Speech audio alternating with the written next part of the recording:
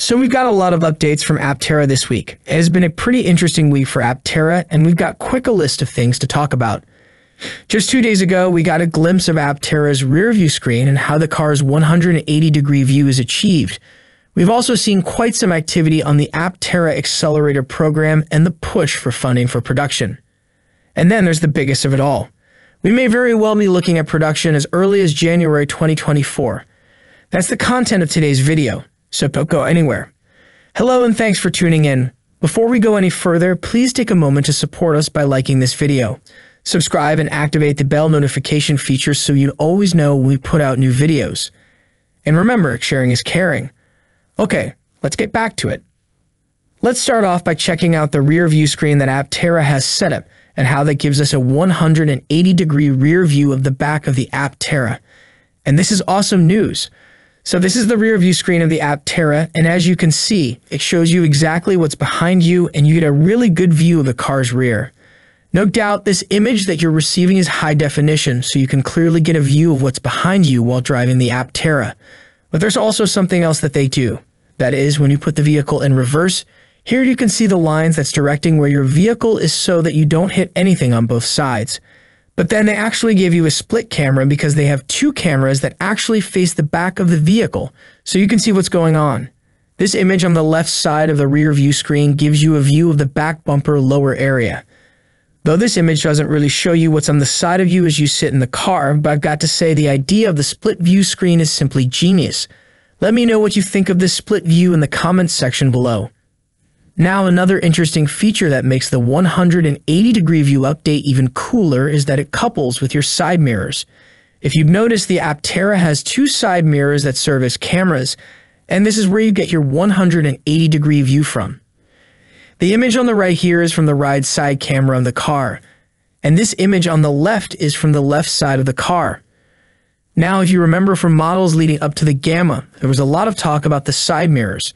Specifically, Steve and Chris were considering to opt out of these side mirrors to maintain the aesthetic and aerodynamics of the Aptera, but they had to comply with auto regulations in place which requires all vehicles to have these mirrors. But apparent Aptera isn't going to be relying on side mirrors for driving. No, they went ahead and still installed cameras anyways, which I think does a better job than the side mirrors they got on. Replacing the regular old side mirrors with cameras has been one of the latest trends in modern car design.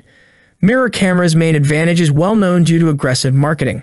Because cameras are more compact than standard mirrors, they provide better aerodynamics and reduced wind noise. This means improved efficiency and increased vehicle range. Mirrors also have a key disadvantage in that they reflect light that is already reflecting off existing objects. Because the light must travel from the object to the mirror and then to the driver, their eyes remain fixed on a distant object. Any other existing vision impairments, myopia, hyperopia, or otherwise apply in the same way. A camera, on the other hand, sends images to a display, which is the item to focus on and is considerably closer. Even if a driver is wearing bifocals or progressive lenses, fast focus changes are difficult for the eye, especially at night, because the upper section of bifocals is designed for viewing distant objects rather than close objects. A similar difficulty arises when rearview mirrors are replaced by screens. No matter how strong the driver's glasses are, they cannot accept the quick focus change required because this is due to our eyes, not the glasses. The rearview mirror is located directly between the short focus distance required for viewing the instrument cluster and the long focus distance required for viewing the road. When we gaze into a traditional rearview mirror, the focus distance is the same as when we look forward. However, when we look at the screen-type rearview mirror, our eyes must adjust to a different focal distance, which can be difficult for drivers who wear bifocal glasses because neither of their lenses will help focus their eyesight. Another advantage is that cameras eliminate blind spots since their wide-angle lenses provide a far clearer view of the road ahead. Blind spots are perhaps the most dangerous aspect of side mirrors. Thus, we applaud any approach that helps with that. You can see that usually with a normal car, you have a blind spot usually from like the center of the screen to the edge. You can't see anything in that area depending on how you adjust your mirror. The same on this side from about the center to the edge. But now, as you can see with the wide angle of the camera, that you can see all the way over to this part of your vehicle. Once the car gets up into this area, if you look to your left, then you'll be able to see the car out your window. the same on this side.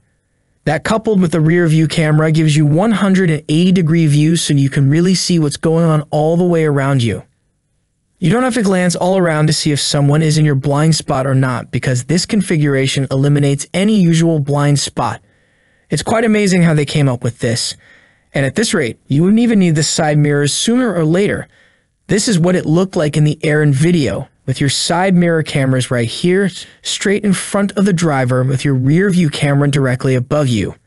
As you can see, it's just a wonderful way they have it set up. And to make things even more amazing, Aptera threw in low latency screens in their build. You'll never again be blinded by someone's extremely bright lights behind you. That's also fantastic. You can reduce your camera's latency. I'm sure it works with all cameras. So when someone comes up behind you with really bright lights, which a lot of modern cars have, you can lessen the latency. That's fantastic in my opinion. Let's talk a little bit more about these low latency screens. Latency is defined as a delay in the time it takes for information to travel from one location to another. This translates into the time between taking an image and transferring it to the end user screen via video streaming. Latency streaming is measured in time units, and it is well known that the higher the latency, the more fragmented the video streaming experience owing to disruptive delays. When it comes to embedded cameras, significant latency can lead to system failure, especially for autonomous vehicles that rely on collected image and video data to make choices. Latency has evolved into a competitive difference for embedded vision applications. Low latency camera streaming assures that there are only little lags, if any, when taking, sharing, and receiving imaging data. While there are no guidelines for defining the ideal low latency rate, there are widely accepted best practices.